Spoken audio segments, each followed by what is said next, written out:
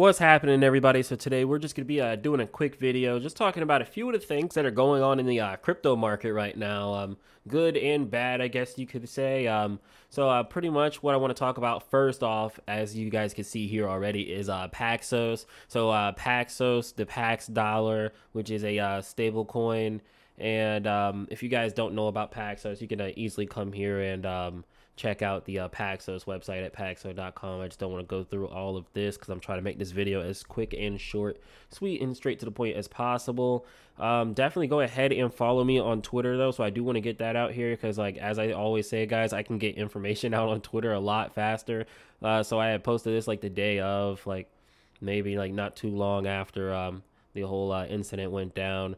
And pretty much what it looks like is the SEC is trying to deem stablecoins as securities. So that's going to be really big, in my personal opinion, for the crypto space. And we're definitely going to have to pay attention to this. So what I'll go ahead and I'll do is I'll open up two different articles here. So this is on the Wall Street Journal, as you guys can see here. And right now, the New York regulators have directed a crypto company to stop issuing one of the largest pegged cryptocurrencies as a government clampdown on the sector widens. And pretty much Paxos is the trust company which issues and lists the Binance dollar pegged cryptocurrency, BUSD. So if you guys are familiar with BUSD, this is why, like, looking into like really small articles and like just keeping up with crypto, even the small things, is very important, because I know quite a few people in the crypto space were shocked when they found out that Paxos was actually in charge of BUSD, and Binance really didn't have as much to do with it, and like they didn't create it, basically. So BUSD is also known as the Binance US dollar, which is a stable coin backed by the US dollar on a one-to-one basis. And Binance and Paxos actually partnered to launch it in 2019, and said the stable coin was approved by New York's financial regulator. And with the Binance US dollar, it actually kind of strayed from its dollar peg, and it went as low as 98 cents according to CoinDesk data. And it's a pretty much a rival to Tether at the moment. And that's just that with this article. But really want to get into is CZ's tweet here in a moment, after I show you guys a few things here. So as you can see right here, we have, you can see this banner up here on the Paxos website that's just recently popped up. So starting February 21st, Paxos will be minting new BUSD stablecoins, and Paxos will allow customers to redeem BUSD for USD on or convert their BUSD to a USDP. So pretty much with this, guys, I mean, they're actually giving people the chance to kind of get out. So it's not like one of the type of things where it just happened and like everybody just got blindsided. So obviously that's great, because like not many people are getting like as hurt as they could have gotten from this. But this is definitely not good at all. And it's going to be very interesting to watch how this pans out in the future, because stablecoins play a really big role in the crypto community. And there's two sides to the story. There's the side to where people say that it's not a security because it's worth $1, it's a stable coin. And there's the other people that say it is a security because when you put your money into the stable coin, you're doing it to kind of stay out of altcoins and the rest of the market, when you could rather just keep it in the dollar in the first place instead of having it in a cryptocurrency. But I'm on the opposite end of that one. But anyways, guys, that's what's pretty much going on right now. And this is going to be very big to watch how this like plans out, especially with things like CBDCs and stuff coming out, and the whole banking sector as a whole just trying to get their hands in on a crypto as well. And everybody just pushing for more regulatory clearance. Clarity, and I honestly believe we're going to get that very soon, as we see like small things are starting to pop up here and there a lot more frequently when it comes to bans and regulatory things in the crypto space. And anyways, guys, so CZ actually did come out. He did a tweet thread on BUSD and pretty much said in summary that they are supporting Paxos to the best of their capabilities, obviously, as you guys can see here for the foreseeable future. But they do foresee users migrating to other stable coins over time. And he just came through and just put a lot of information out there. So if you guys want to go ahead and read that tweet, definitely go ahead and do so. As you guys already know, none of this is financial advice. I'm not a financial advisor.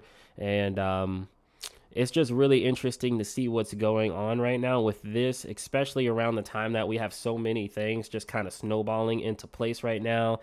Just political things and just things going on globally in general. Like we had the thing issue in Ohio and Pennsylvania with the contamination, and then we've had just countless like events like shootings, and we've had just random UFO sightings, and the whole thing with Paxos, and we've had just a crap ton of stuff happening, and there's also good stuff that's been happening as well that's kind of getting shaded and hidden because so much bad things are happening, and like the bad things are mainly what people are covering.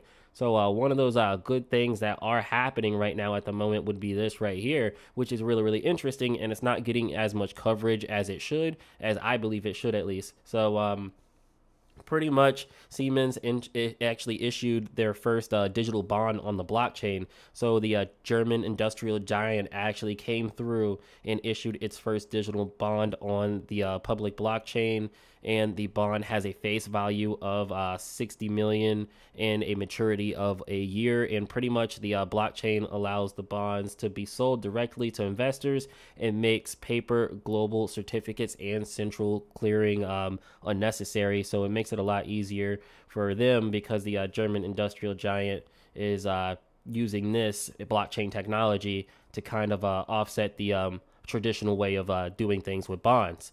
And it's going to be interesting to see because I believe in the future we're also going to be able to be trading stocks 24/7 and things like that through crypto, even though we can already do that. But there's just a lot of things you got to go through in order to even be able to remotely be able to do things like that with trading.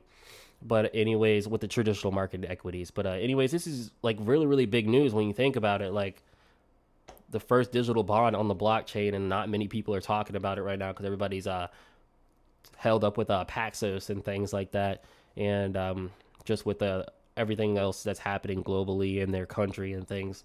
So it's just interesting to see just the small subtle things that are coming out over time. And this would be on MATIC. If I didn't already mention, I'm pretty sure I didn't even bring that up actually. So this would be on Polygon. And this is really, really, really huge, guys. And I just can't, I can't even explain the importance of like how huge this is for the crypto community as a whole, guys. So MATIC has a ton of partnerships and just a ton of things that they've got going on here. And the fact that they were able to pull this one off as well, on top of all the other things that they've pulled off in the past that we've seen, just kind of solidifies the fact that they're here to stay, and that they're definitely going to be a big name in the future of crypto. And here's just another source for everybody, just in case everybody wanted to see it from something like CoinDesk. So pretty much the Siemens issued blockchain-based euro-denominated bond on Polygon blockchain. The $64 million bond has a maturity of 1 year. So that's just really, really huge, and really big for Ethereum and MATIC, because MATIC is a layer 2 based for Ethereum. So anyways, guys, back to the Binance stuff. So this is the Binance chart right here. As you guys can see, there is a death cross here on the moving average, and that's usually very, very bearish. And I mean, there's nothing that I really need to tell you guys. I mean, I'm pretty confident in you guys that you guys can kind of see what I'm seeing here. And even if we zoomed out on the bigger story, it's not looking any better, to be honest here, especially when you go to the 4 hour. It's just not looking good at all. So that's what we're looking at with Binance, and centralized exchanges are just continuing to get absolutely demolished here. Anyways, let's go ahead and take a look at Bitcoin at the moment, because we did just recently have the Fed come out with the information that they came out with on the 14th yesterday. And it really didn't move the markets in either direction as hard as I expected it to. So that's very interesting to say the least, but we are still on our uptrend here. And this is for the market cap with the Bitcoin dominance.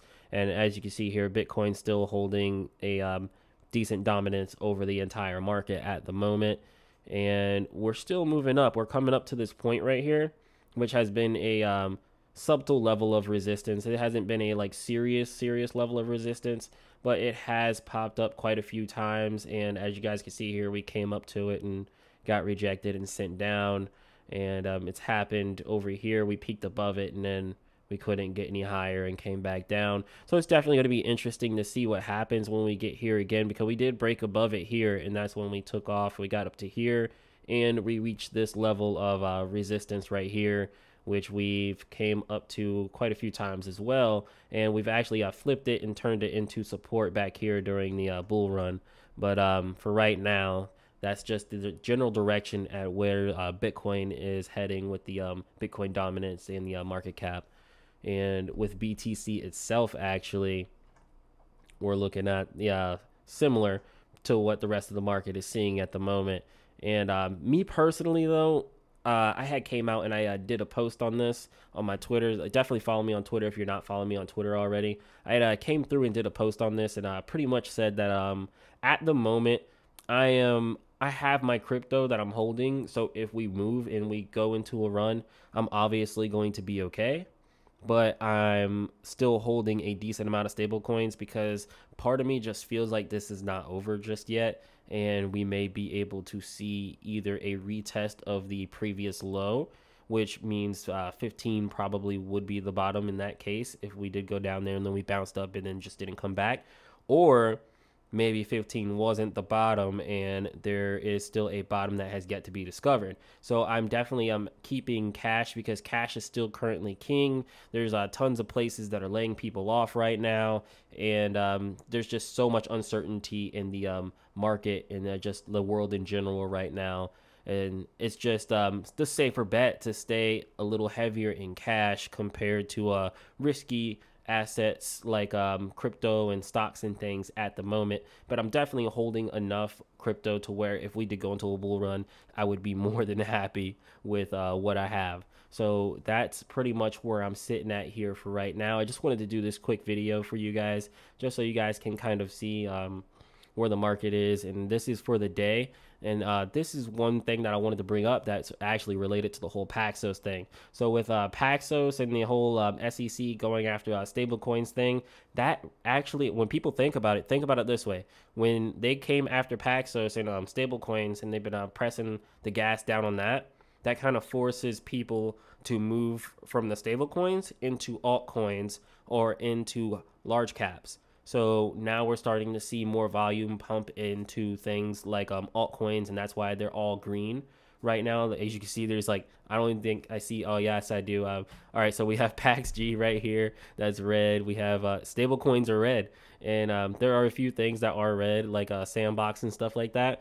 But for the most part, most of the market is green, and that kind of says something. That's a statement in my own personal opinion.